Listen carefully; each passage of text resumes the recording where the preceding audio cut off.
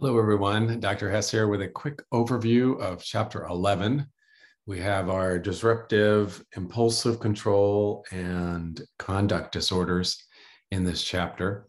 Some very interesting disorders we have here that we can study and take a little deeper look at. But let me quickly give us a little overview of our chapter here. There we go.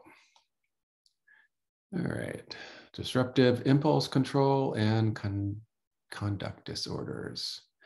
So in this chapter, we'll be looking at oppositional defiant disorder, conduct disorder, antisocial personality disorder, and intermittent explosive disorder. All disorders are from the DSM-5, and I encourage you to go online and take a look at the DSM-5 for these if you want to, or just go deeper into our textbook has a lot of it. Let's talk about conduct disorder. So this is basically a disorder that for people who are acting badly, I guess I can say. They are people who are that don't follow the rules. They don't follow our social or cultural norms of behavior. They are obviously can be aggressive to others and also to animals and to property. They are somewhat deceitful. They are often prone to stealing your things. And seriously violating the rights of others, physically, financially, sexually, you name it. So there are two different kinds of conduct disorder: childhood onset, that's before age 10, and adolescent onset, later than 10. Can continue on through life. And we'll talk about, when we get to the antisocial personality disorder, how some of these people as adults started out with conduct disorder as a child. They don't have much of a conscience. In other words, they don't feel guilty about taking advantage of us or others. They lack kind of empathy for other people. They're in it for themselves and what they can get, basically. Oppositional defiant disorder is kind of a persistent pattern of irritable mood, angry, defiant behavior. They're into retribution or vindictiveness. If you do them wrong, they'll do you wrong, or they'll just do you wrong because you're in the wrong place at the wrong time.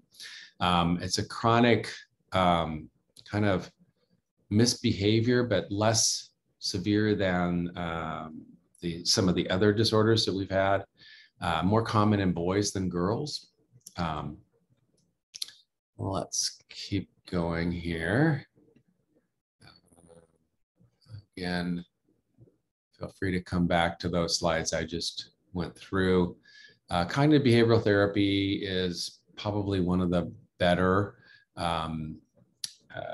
treatments for conduct disorders.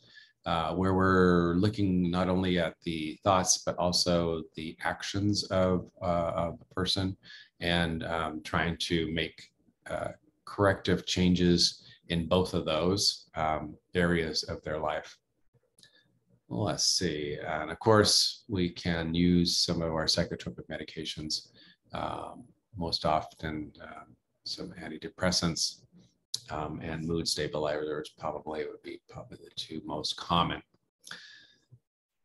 Antisocial personality disorder, kind of, again, disregarding the rights of others and repeated behaviors that are grounds for arrest. In other words, they spend a lot of time as kids and also probably as adults avoiding the authorities and spending time in jail and maybe even prison. They are really good at conning and lying. They're very impulsive. They, and again, lack remorse for their actions. And this is their personality. This is their presenting character traits across all situations. So it's persistent across most of their life. Men are most often diagnosed with antisocial personality disorder. And about 80% of them are substance abuse abusers.